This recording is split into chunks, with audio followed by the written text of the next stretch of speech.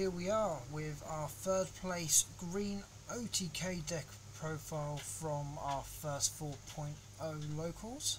We're here with Cookie, so we're going to get this deck profile done and discuss some thoughts and whatnot on there. So thank you and welcome for joining us. Let's go say hello. Hello, Cookie. Hello, hello, hello. Hello. So, any thoughts that you want to add about your deck? It's really fun. When it works brilliantly. But as all decks, if you brick, this is one of them decks that it can be quite hard to come back with. Yep.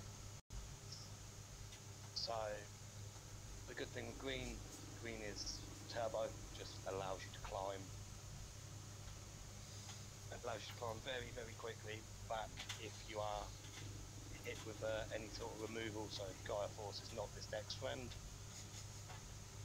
I don't think Gaia Force is anyone's friend. No, it just seems to hurt this deck a lot more because you spend so much going into Chaos after Grand Kawagu. You're generally passing 4 to 6, so it can be quite painful ending up getting your board cleared. But I'll start off with my digi-eggs. So I've gone for 4 of Budmon. Budmon is, while it has Digiburst, gains 1000 DP, comes up quite often. You're either digibursting a lot of it away, or you're leaving it if you've not got jamming and you want to just avoid them 11k threats. So things like Lilithmon, which is coming back into the format. Yep. It's great for getting over that. 1 Tanamon, for the same reason, if you digivolve same turn, gain 1000. And then we move on to the rookies. So we've got Vanillas in Goblimon. Everyone loves Goblimon, 2 cost to drop. Yep. 2 more Vanillas in the Argamons. Considerably, one of the MVPs of the deck, especially against Yellow Warg, is Terriermon. Okay, what makes up the MVP against Yellow Warg? So, literally, they pop something else on board, pop a bigger threat, they go to gain memory with Patamon, can't do it. Against Blue, just turns Hammer Spark off. Against Lilith Loop, it's hilarious because they effectively play 8 Hammer Sparks in the deck with Jax Raid and Hammer Spark itself. And they become useless while Terriermon sat there on board, so they have to deal with that first. Nice. Then we've got Lalamon, who, when Digibursted, returns to hand, great for just recycling rookies and bricking your hand. Then we've got the card that is worth silly money at the moment, which is Promo Palmon. Those of you that don't know, Promo Palmon, when it's bursted away, gives you jamming, so it's kind of the whole point of the deck. I'll explain that when I get to the level 6s. Yep. Comes up a lot, see it in your opening hand, brilliant. Just leave it there and build that stack. And then for the turboing, we've got 4 copies of Veggie. Vegemon, 6k body, so it avoids Needhog. 4 cost to drop, 1 cost to evolve. What's there not to like? Yep. And then, surprisingly, in this deck, we actually run 6 blockers, 2 Woodmon, which I call the real blocker, because, again, avoids Needhog, only 5 to drop, can get you out of a tricky situation. And then 4 of the starter deck Kabuterimon. Yep. Just so a standard 1 cost blocker, yeah? Yep, just standard 1 cost blocker, 5k, so can unfortunately get hit by Needhog. But again, allows you to turbo. And then we've got 2 Kabuterimons from BT1, which is the DP booster. So if ever you're not in a position to digiburst with Grand Kawagamon, but you've managed to get that under it, for every suspended your opponent has, gives you that extra 1000. Yep. And then 4 copies of Blossomon, because turboing's fun, being able to get a level 5 out on board for free to then be able to tap me need to raise a rookie, or to hatch another egg to try and draw into what you need to get you out of a sticky situation. Love that card. 1 copy of Argamon. Wish we could have more, but I understand why we don't. I'm happy with 1. Yeah, happy with 1. Happy it didn't get completely banned, to be honest. No, I'm happy I only have to deal with 1. If you ever played against Full Ceres, That's Yes, I have. I have played against full Ceres as a Ceres player in the last meta. It made me big sad when it got hit, but I understand why. Then 4 copies of the SR Lilamon. Lilamon is brilliant and so underrated. So Digiburst in 2 to tap one of your opponents, can be a blocker, so can allow you to push for game. Yep. But that inheritable when you've got Mimi on board, so when attacking, if you have a Tamer in play, suspend one of your opponent's Digimon, just allows Gran Coagamon to go burr. Then got Gran Coagamon himself, 4 copies of Digiburst 2 to plus anything on the board security attack, generally targeting himself. But if you're lucky enough to also have a Chaosmon on board, just give it to the Chaosmon, less chance of you dying.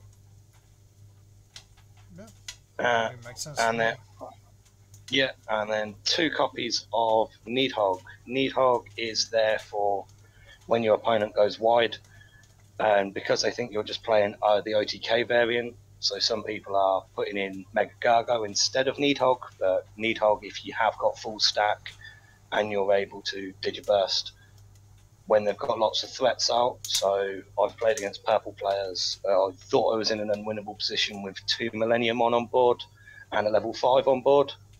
They'd swung with all 3 the turn before, hadn't seen that I had a full stack in raising, went Needhog, cleared board, ended up winning that game.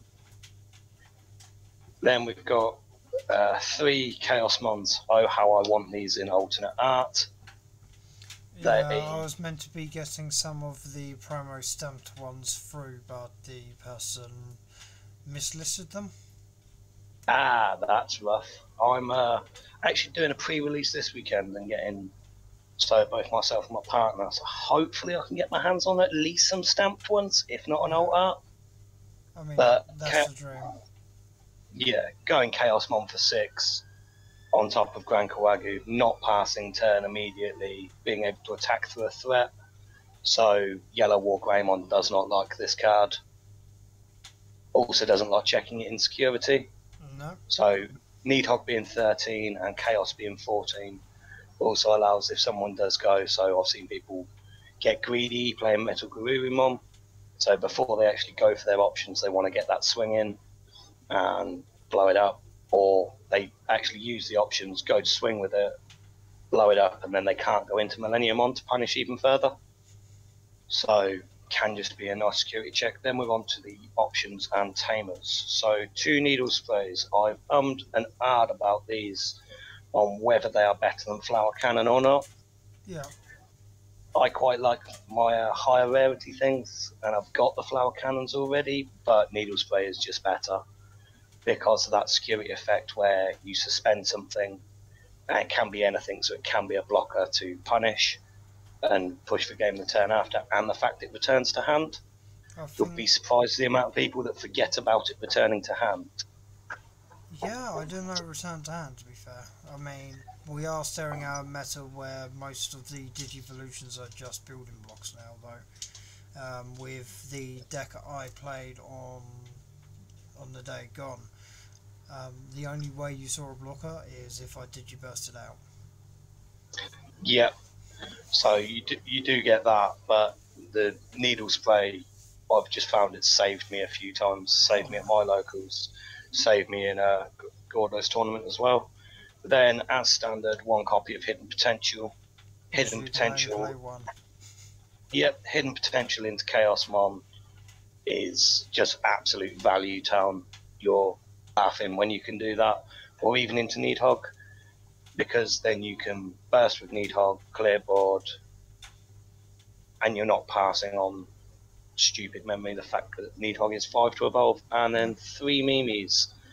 Mimi is effectively, so if we look at the hybrids in the current meta, it's a little bit like them. Yeah. If you've got a level 5 on board, people forget about it. They think, oh, he's just got a Blossomon on board, can't really do much. You've got an egg sat there already in raising. You just go rookie, tap Mimi, game. Yep, it's happened to me. So I had that happen quite a few times. I wouldn't play any more than 3. I've seen people trying to play the Izzy in this build. I'm not personally a fan. I think this build's kind of where it needs to be. The only thing I'm tempted to do is actually up the number of Terriermons from 2 to maybe 4 or 3. If I was to make that change, it would probably be the vanilla Argamons, because you've already got 4 vanillas in Goblimon there. I can see that. It'll help you against D Brigade when they go for their big guy. Yes, Shuffle exactly. back 5, and then all of a sudden they're going, haha, I'm back to free memory. And you're like, oh, right. Yes, exactly. So there's so many different memory gaining effects. Things like when you're playing Red Security Plus, Atomic Blaster, and if you do want to block that ridiculous swing after they've Atomic Blasted 3 times, save them gaining 9 memory, just block it. Oh, yeah. If you've got a Terriermon on board, that makes red players very sad, as red is my other deck, and I've had that happen to me against green. Yeah, red's recovering a lot of memory now. It's almost like it's just a remake of Yellow Shine. Yes, it is. Yeah, that's the profile. Awesome. So, what is your ideal combo line then? So, ideal combo line is, I will just be one moment while I get this set up. That's all good. So, quite commonly in this meta, if someone hasn't got the greatest of hands, they will just throw down Tamer. So I know purple loves having Matt out. Matt is perfect for them. It is now. It is now. It wasn't before. Yeah. No, Matt is very much needed, though, I would say. So if we hatch a Budmon, Budmon is perfect. And then if we went Palmon, so obviously that's free. And you would go Vegemon. And then, so for 4 cost, you can get all the way to Blossom. And then, as they've got a Tamer, you go into Grand Kawagu in raising, so it can't be trump sorted.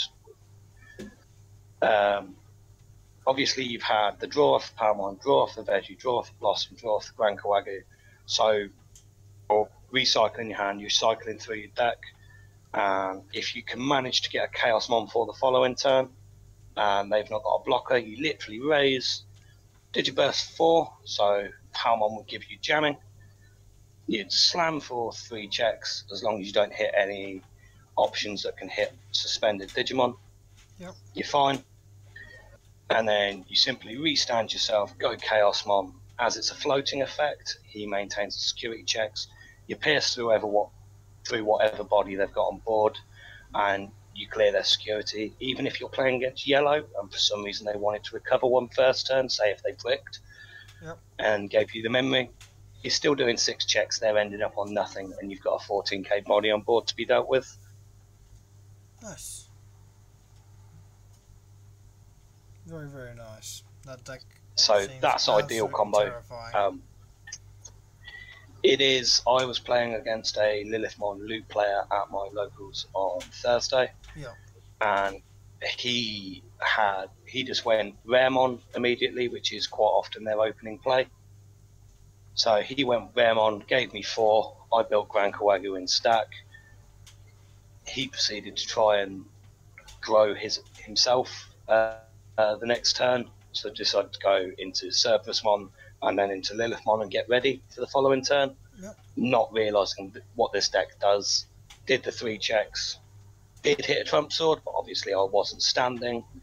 So Trump Sword didn't matter. Went Chaos, ate through the Lilithmon and the rest of his security. Left him with no board and no security. So I think in a 50-minute timer, that finished in 46 minutes left on the clock, round 1. That's pretty solid. Yeah, I was quite happy with it. He wasn't, obviously, but that's the way Digimon goes. Yep, that is it. Right, so That is. So any thoughts and whatnot that you'd like to add? Matchups, how would you place matchups, anything like that? So, any red deck and some yellow decks, if they're playing Eden's Javelin, you have to be wary. You can't just go full combo, build one big stack, rely on it to eat all security, and then play little guys to poke for game. Yeah. because if you do that and first check is Eden's Javelin, you can get severely punished. And if you've not got that jamming Palmon, you can't just play this single-mindedly. You can't just go, right, Digiburst 4 straight away. So if I had that exact same stack, however, I didn't have the Palmon, if I go grab another rookie, if I had Lalamon, which is nice, it still returns to hand. Yep. I would burst the Lala and the Veggie, and then I would proceed to only do 2 checks because I'm at 12,000. Yeah. There's less chance of dying.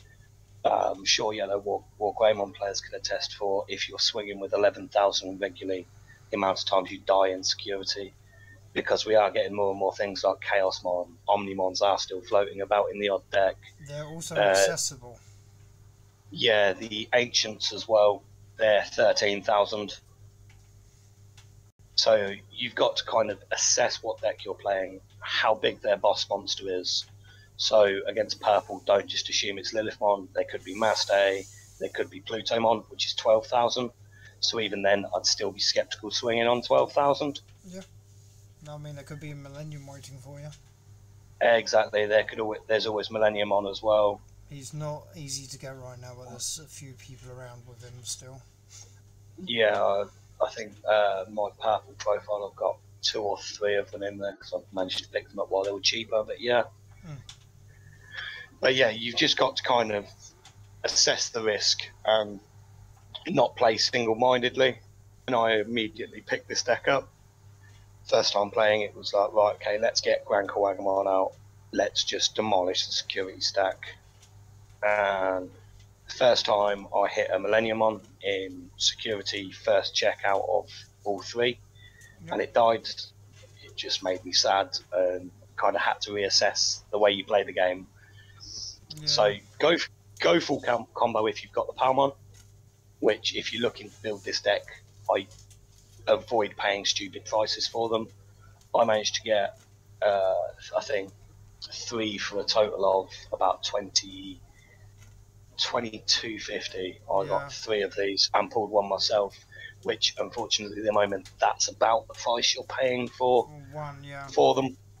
Like the hollow ones, I initially wanted to hollow them, but not at the current prices. No, they're about 30 quid hollow, about 20 to 22 regular right now.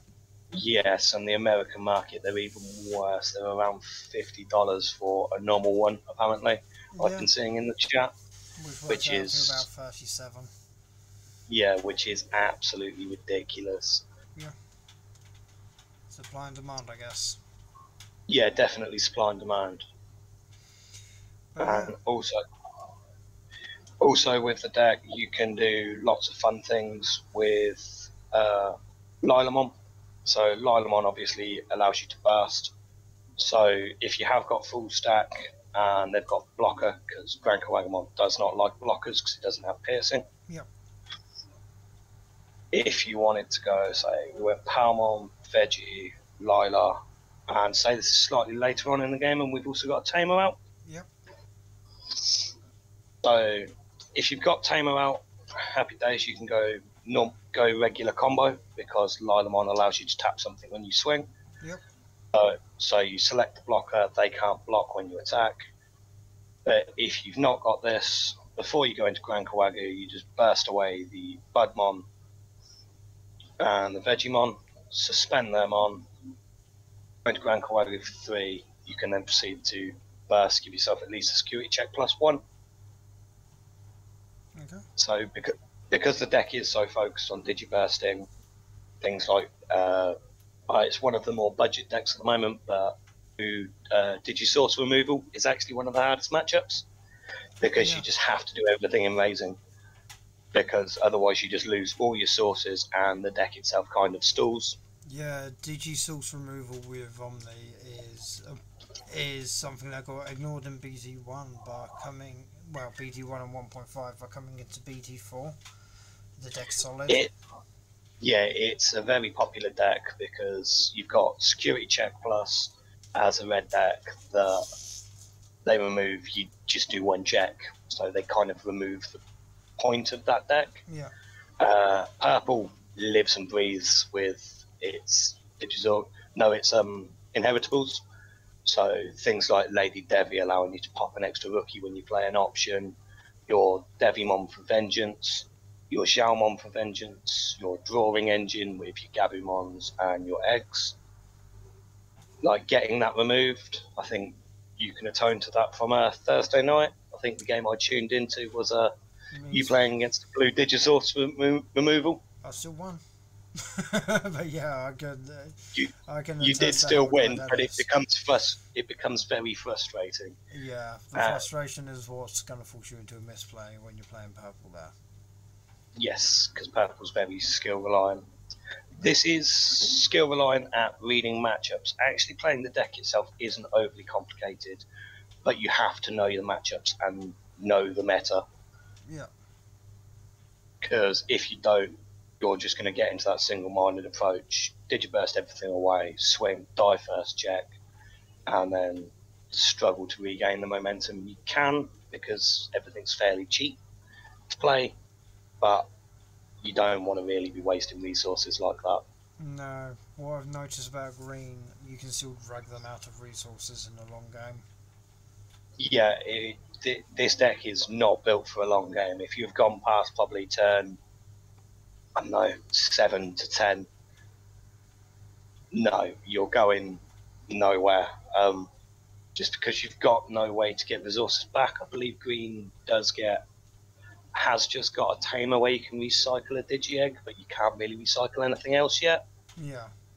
So just recycling the egg can be a nice tech if you don't want to run a third Mimi, but Yes.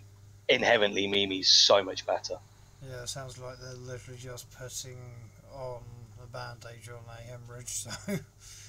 Yeah, exactly.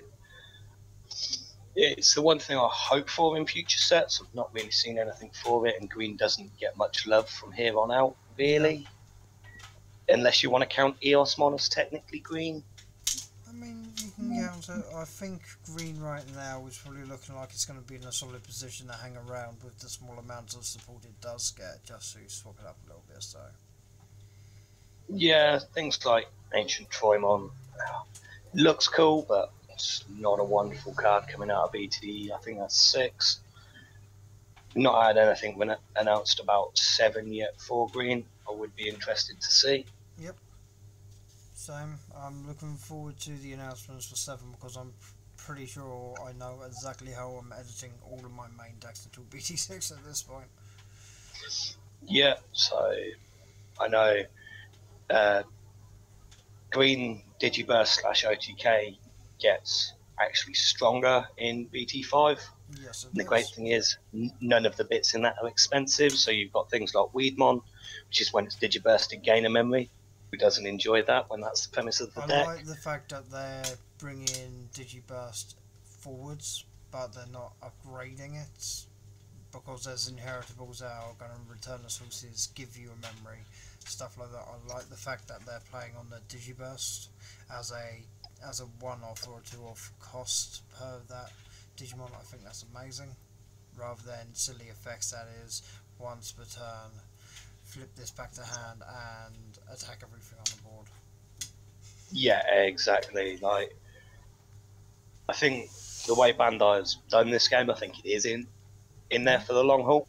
I think, as long as they can keep it balanced in the way it is, I think it's good because we still got yeah, the I think we, blue Omni and stuff like that. We still have these 1.5 decks that are still relevant because power creep isn't a thing, and you're able to upgrade into the newer stuff with relative yeah, safety and security. So I worry we may lose a few players when we get to BT5 because Lord Nightmon, for anyone that's seen it or played against it, is just oppressive. yeah, it's But impressive. if you look at that's just for one format. If you look at the Japanese graphs for what are coming out, I know we can't go directly off because we did get some things at different times to them, like the promos. Yeah, Um, Yellow does appear to be falling off a cliff, which, as someone that's an anti-yellow player, that does make me quite happy. I mean that works for me. I can live with that. Yeah, I can live with that. And they have just announced that Lord Nightmon gets an alt art through the July Cup. Oh, nice. Well, that's going to make that July Cup a great little watch, or at least an amazing entry. Hopefully they're going to keep it up, and they're going to keep having X amount of tables for remote for the people that can't make it there. Yeah, very much so. And also with these cups, like I didn't like what Bandai did with the first 1.0 and 1.5 tournaments, where it was just stuff you could buy from Bandai Direct. Yeah. Now they're coming out with these alt arts, like the alt art Koromon and Greymon, that are coming out in the first Bandai event, I believe, end of this month, next weekend. Yep. As long as they can stay balanced to the format, I reckon that's a win. Yeah, I'm exactly in the same boat. Because we don't need a card game where all of the powerhouses are locked behind essentially a £200 paywall because it's a promotional material. Yeah, so they need to make, so the promos for this set is the first time anyone's kind of really felt that. Yeah. Where Great Legend packs, you have no other way of getting them other than buying boxes. So for the people that can either only afford one box or can't afford a box but just buy singles, Yeah. it becomes a lot more painful. So this is the first set where I actually went all in and bought a couple of boxes, which for me was four boxes was more than enough. Yeah. It didn't pull too great out of them, but with the trades I managed to get, I did manage to snag myself the promos I needed, the box toppers I needed. But that's one thing that is making me very happy, the fact that Main Boy in the deck himself can now be picked up for around £4. That I wish my main boys were that cheap. They're not far off, but with the colours I play, the main boys aren't the expense. Yeah, it generally tends to be if you do want to move towards alting your deck, which again is just a preference. Yeah. It's like alt art Lilamons, love the art, not paying what first opening weekend they were 35 a copy, they're now about 20 a copy. Yeah. But that's still £80 for a copy of level 5. So I mean, I'm waiting you for can otherwise, things like Lottomon, which is a popular deck, which is a popular tech for your colour as well, just to skyrocket up to £6-7 up from their 50. yeah, yeah. There's a few things in this set because it was so readily accessible, and yes, it was slightly delayed, but we managed to get enough of it. Yeah. I think, especially in the UK, prices have fallen out on this set. Like, so things are dirt cheap, but we are now slowly beginning to see things skyrocket back up. Yeah. So the fact that Plutomon at one point was a £4 card is ridiculous when you look at what that does in the next meta. That's going to be back to 15, I think, by the time BT5 comes out. Well, I've got 3 on my 4, so very, very soon we're going to have a lovely little Plutomon profile going. Yeah. And if you look at what Lilithmon did from set 1 to now, the fact that Lilithmon, because Lilith Loop is a thing, is now a £30 for a regular art and 90 for an alt art. It's one of the most expensive cards in the game. I'm really happy I've got more than a playset of that, to be fair. Do you have a playset of the regular or the alts, Mickey? Both. I have about 7 of the regular and a full playset of the alt that is never leaving my folder. Very good. It's like so with the flower cannons, one of the main reasons I want to play them is because I've got the Tamer box ones. I've managed to get hold of 2 of the Tamer box arts for them, and they are gorgeous. Biggest mistake I made was selling my flower cannon that I got from my one and only box. Oh, what, your alt art flower cannon? Yeah, I sold that as soon as I got it. I got a £5 for it. I then proceeded to get told off by lots and lots of people telling me how much it was worth. Yeah, there was I bought them and I paid £25 a card. Yeah, I wish I knew that, but you know. But this one that